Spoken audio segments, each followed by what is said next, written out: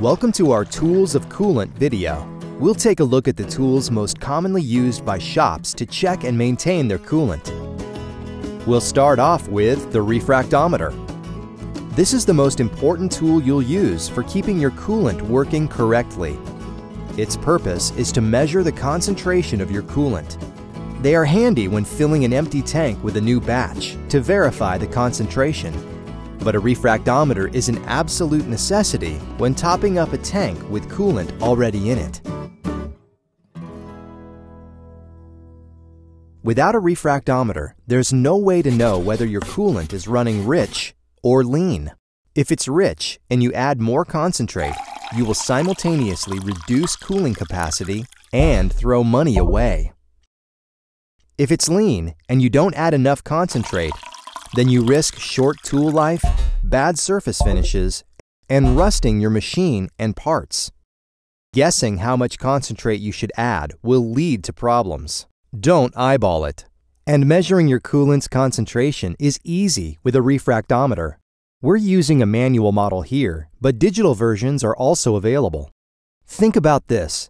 For less money than this 5-gallon pail of concentrate, you can purchase this tool and never have to guess about your concentration again. So, how do you use one? The first step is always to zero the refractometer, or, in other words, set a baseline for the water you'll be using to make your coolant. Place several drops of the water you're using on the viewing prism and close the plate. Adjust the screw beside the prism until the concentration reading is lined up with the zero line. Wipe off the prism. The baseline for this water has been set. Now, let's check the concentration of the coolant. Take a sample and place several drops on the prism. Let's see exactly where our concentration lies. In this case, it's 8%, right in the middle of the 6 to 10% range, which is acceptable for most coolants. The reading the refractometer displays is a Brix percentage value. This value isn't always the same as the coolant's actual concentration. Here, we're preparing 2 test batches of coolant, one using a soluble oil and the other a full synthetic. Both vials are holding the same amount of concentrate. And both of these pans are holding the same amount of water. We add the concentrate and mix thoroughly. Now, let's see what our refractometer readings come out to. This soluble oil coolant shows a reading of 8% Brix. When you look at the manufacturer's chart for this coolant, 8% Brix equals 8% actual concentration, or 1:1. The full synthetic coolant, however, shows a reading of 3.5% Brix.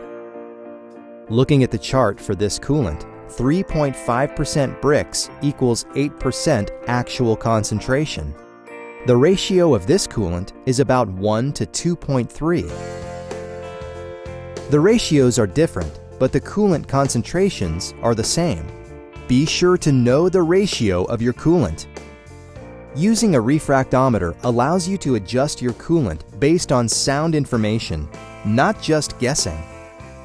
What other ways can you check the condition of your coolant?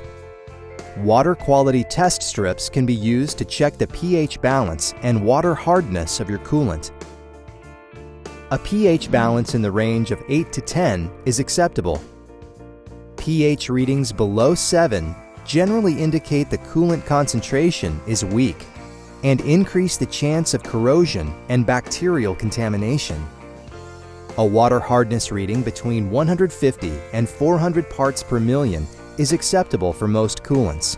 Readings above this range also increase the chance of corrosion and bacterial contamination, and separation of the water and concentrate becomes more likely as water hardness becomes excessive. So, how does the coolant get to this high hardness level? Over time, the water in the coolant evaporates away. But if tap water is used, the hard minerals in the water do not evaporate. Each time you top up the tank with tap water, a new batch of minerals is added to the mixture. After a few rounds of this evaporate and top-up cycle, well, you've got a tank packed with minerals and your coolant may be ruined. This is why we recommend using deionized water instead of tap water. Okay, so we've covered why hard water is a problem and how to avoid it. However, there is one exception we really need to mention. It's actually best to use tap water when you're making a new batch of coolant. The minerals in the water provide surfaces for the oils and additives to adhere to initially, yielding the best possible mixture. Now, a moment ago, we mentioned deionized water. You might be thinking, where do I get this stuff? You can buy DI water from industrial water supply companies, or do what a lot of shops do, and generate it yourself using a water purification system. Large shops with many machines often have complex installations maintained by water purifying companies. For smaller shops, simple, inexpensive units for a few $100s are usually just fine. These simple systems combine reverse osmosis and deionization and can provide more than 100 gallons of purified water a day for a cost of 5 cents or less per gallon. If you attend to the maintenance of your coolant tank and keep your coolant's mixture and chemistry in check, you should never have to worry about bacterial infestations. However, in the unfortunate event that you've let your tank maintenance falter, you may find it turning into a stinky, disgusting mess. At this point, you may need to test for bacteria in your tank. Here, we're using a bug check bacteria test kit. Take a sample of the coolant and allow it to sit over the weekend. On Monday morning, if it looks like this, you definitely have a bacterial infection. In this case, you really have two options. You can add a biocide to your tank, or empty it out and start over. Since biocides are hazardous chemicals, usually the better option is to drain the coolant and clean the tank and pumps. Then you should prepare a high alkaline cleaner and pump it through the system to kill the bacteria that remains throughout the coolant plumbing.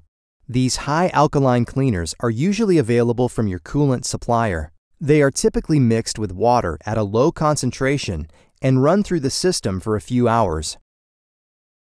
Run all the coolant pumps on the machine and be sure to empty all areas of your coolant system where contaminated coolant may accumulate, like the washdown hose, for instance. When you're finished with the cleaner, drain it and follow it up with a rinse using a partial batch of 2% coolant in order to completely remove the cleaning solution.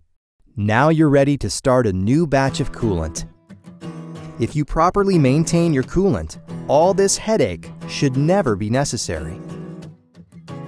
When you need to drain the coolant in your tank, there are a number of ways to do this. The most readily available method, of course, is to use a bucket to bail the old solution out. This starts off easy, but it's difficult to get all the coolant out once the level is down below about 30% full. Some wet and dry vacs can be used to pump water out of a coolant tank. Also, a wide variety of sump pumps exist. Even inexpensive smaller units can often be used to drain the tank of your Haas machine. But it's usually difficult to remove all the chip particles and sludge from the coolant before it's pumped out. So make sure the pump you're using either has a filter screen at the inlet or that the pump is rated to handle sharp metal fragments. Manual pumps can also be used. They are slower and take some effort, but do a good job of emptying everything in the tank. You'll probably need a screen or filter for these manual pumps too, since they will get clogged by chips. When chips accumulate in your coolant tank, a perforated metal scoop can be used to lift them out easily, while letting the coolant drain off. You may recognize the metal scoop we have here. This sturdy cat litter scoop works surprisingly well, and they are easy to find online. Sometimes, really fine chips or sediment-like contamination can reach your tank. Let's take a closer look at how the coolant inlet panel works and when you need to consider using a chip strainer.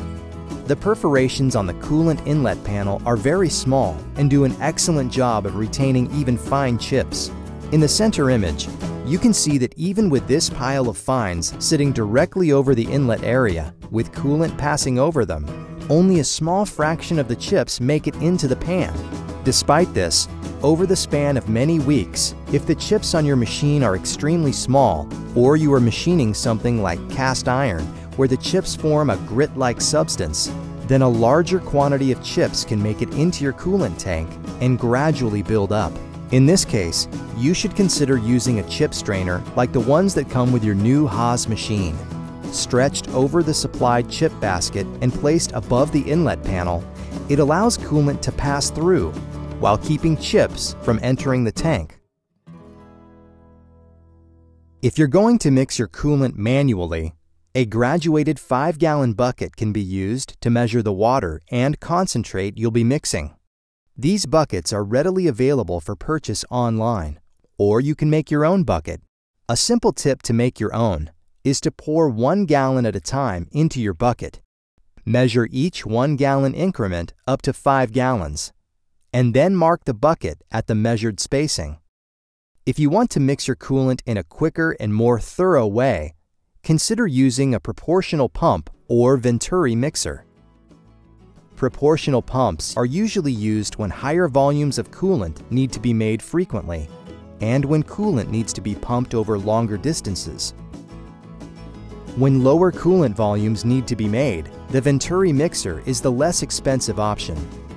The mixer uses water pressure to draw a metered amount of concentrate up into the water stream, where it mixes completely with the water as it's dispensed.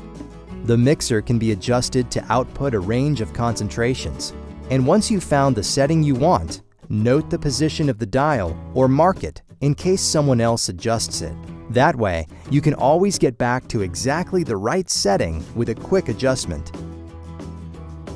Place the mixer's suction tube into the concentrate container and then connect the mixer's water inlet hose to the faucet. When selecting a mixer setting, dispense a small amount of coolant and check it out with your refractometer. Once you have the mixer adjusted to your satisfaction, you're ready to mix coolant. Well, that wraps up this Tools of Coolant video. Stick around for more information on how to search for the tools we mention in this video. Thanks for watching.